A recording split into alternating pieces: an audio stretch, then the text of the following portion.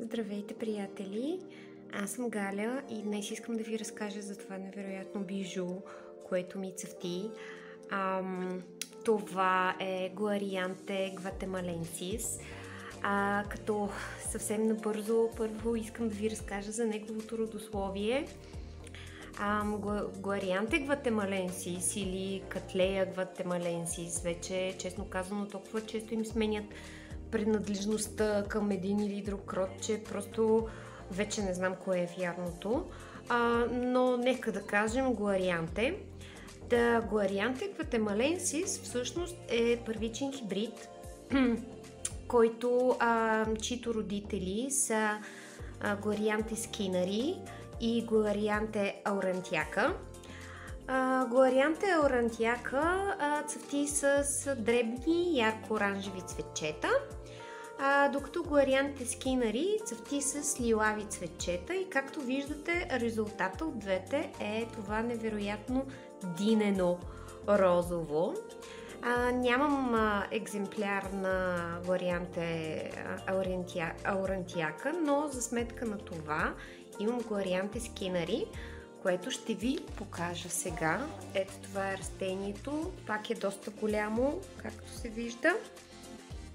Guarianthe Skinneri или Cattleya Skinneri, което за съжаление вече 2 години някъде не мога да накарам да цъфне, въпреки че постоянно ми прави калъфи, които след това изсъхват. Но се надявам някой ден да се смили над мен. Оставяме Guarianthe Skinneri настрани, ето така, и се връщаме към Guarianthe Guatemalensis. Всъщност това растение, Guarianthe Guatemalensis, е създадено от човек, хибрид, който е създаден от човек, но също така този първичен хибрид се среща естествено и в природата, като тогава името се изписва с малка буква и се слага едно хиксче отпред и става Guarianthe Guatemalensis с малка буква, или също се води Guarianthe Leiloides, пак с малка буква и с кръстче отпред. Доста е объркващо, така че приключвам с това. Ще ви разкажа за моето растение. Невероятен е цвета, който всъщност е такъв само няколко дни, след което розовия пигмент някак бива изместен от доста по-лилав пигмент и си сменя цвета. Доста голямо растение, ето може да видите, като моето растение е купено преди 2 години и половина от немската оранжерия Вихман. Към него момент беше най-високата орхидея, която съм виждала.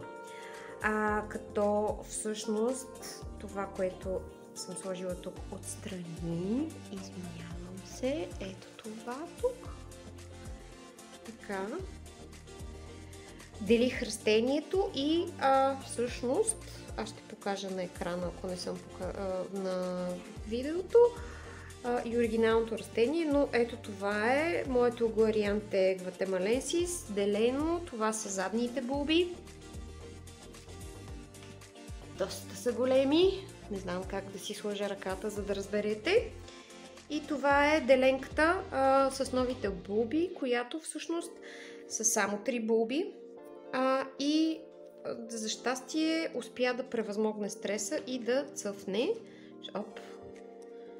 Ето я деленката. Доста добре изглеждат корените. Това растение, вижте само за какви цветове става дума. Прекрасно.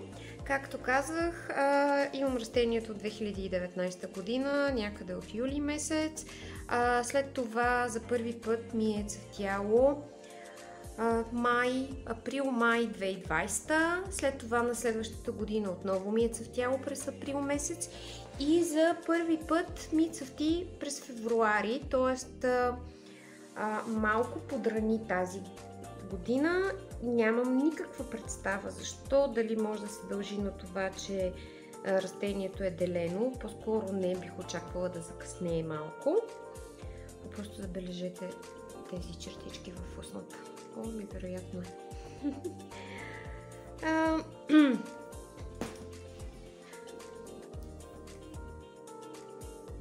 Какво да ви кажа?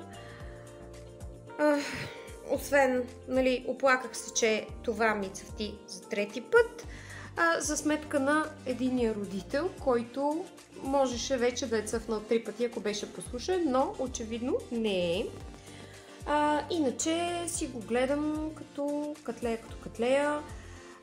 Даже не съм чела точно колко светлина искам, но по принцип не ми е на най-светлото място. Цъфти на източен перваз, който ми е малко по-навътре, защото отпред има тераса, т.е. е малко по-закътано и може би не чак толкова светло, както при някои от другите ми Cattleyi. Но въпреки това е редовно. Третирам го като стандартна Cattleya, т.е. поливам го при пълно просъхване на корените. Доста така буйно растение, расте доста бързо, прави много хубави корени, както ви показах. Сега пак ще се опитам да измъкна, да ви покажа. Ето тук в задната част са старите корени, а тук в предната са по-новите корени. Вече се събудило, така да кажем, от зимното забавяне, активирало е корените и расте активно, но обикновено пуска много хубави дебели така бради от корени при ваденето на нов растеж.